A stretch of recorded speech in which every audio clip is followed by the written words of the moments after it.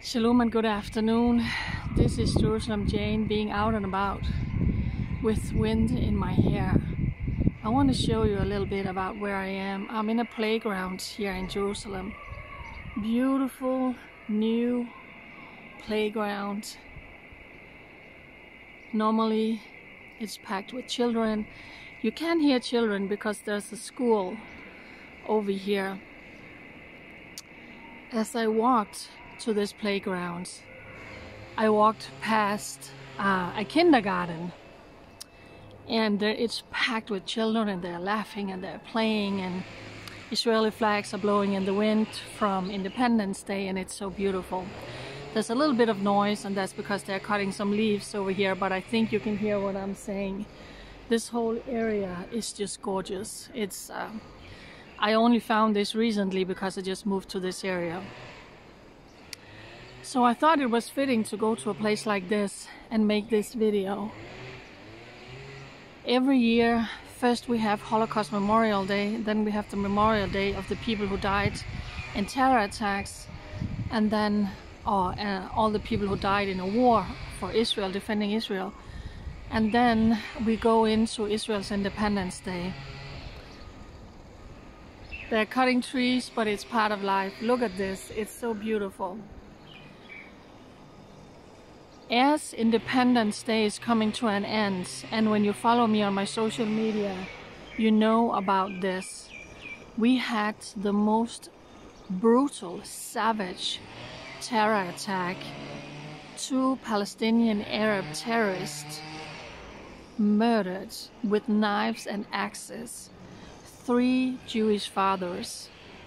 16 children in a minute lost their father. These 2 Palestinian terrorists had actually been working in Eilat, in that city. They know the area. One of the victims actually drove them into the city because they were working. He knew them. He has been driving workers around before. So they called him up, and out of the goodness of his heart, he picked them up, not knowing that this was going to be the last dying breath, and they killed him with an axe right there in his car. They got out of the car and they ran down to a park that was full with people out celebrating Independence Day, and they met Jonathan, and Jonathan was out with his son, and they started attacking Jonathan with an axe and with a knife. And he fought them with his bare hands, and while he did that, other people managed to escape. But his son was there, his 6-year-old son, and he's running screaming to a security guard, "They murdered my dad, they're terrorists." 6 years old saw his father being brutally chopped to death by these Palestinian terrorists. They also wounded 3 or 4 other people. One of them was also in front of his son. So this is something that's so unfathomable. It just grips you into the heart of your soul that someone can be so evil. So they murdered 3 people and they injured 4 in a park in a beautiful place where Jewish fathers were out celebrating Independence Day with their children. These despicable terrorists managed to escape, and a huge manhunt has been underway ever since for these despicable terrorists. And they were caught this morning, literally just outside the city, hiding in some bushes. Security forces picked up some suspicious activities late last night, and they called in more forces. And then let's walk a little bit to see if I can move away from the noise, but you can still hear him.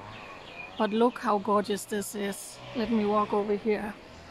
So normally this place is packed with children. They were captured this morning hiding in some bushes.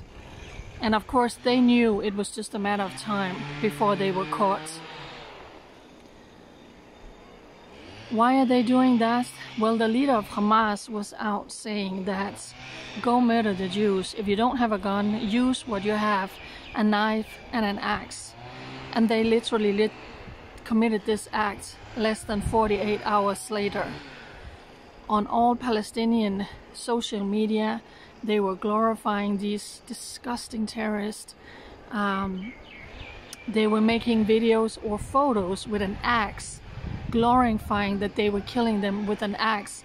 And again, candy was handed out in Gaza and in Palestinian cities, glorifying, celebrating the murder of Jews, murdered with knife and axes. It's so cruel. It's so cruel, you can't even fathom it. So now they are caught. Unfortunately, they were caught alive. This means they're going to go to prison. They're going to have a life sentences. They don't get a death penalty in this country, which they should have had. And now, for the rest of their lives, they are going to have thousands and thousands of dollars straight into their bank account every month because they murdered Jews. They're going to be paid by Abu Mazen, and he's getting that money from your governments. Then they're going to take a degree, a master's degree, whatever a degree they're going to take in jail.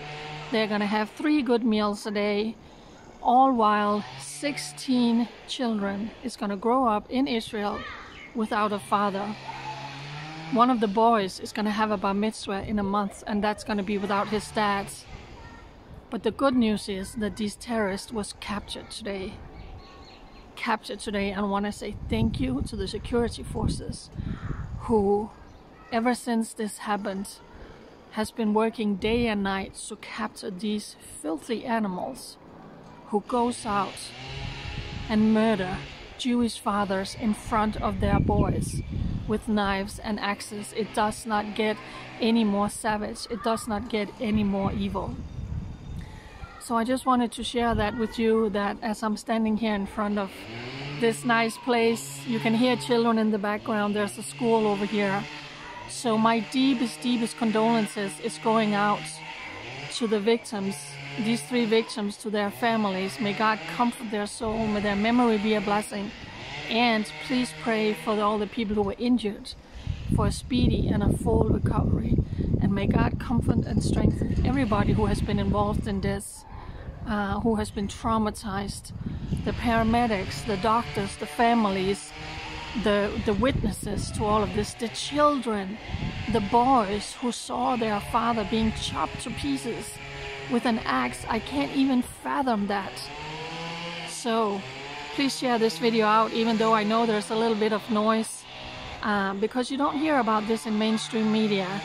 And if you follow me on Facebook, I am tremendously limited in who sees my video. So I also want to encourage, follow my new Telegram channel. I'm sharing so many things on Telegram you don't see on Facebook. Jerusalem Jane signing off on this beautiful day here in Israel. The sun is out, the birds are chirping, and children are playing. Bye.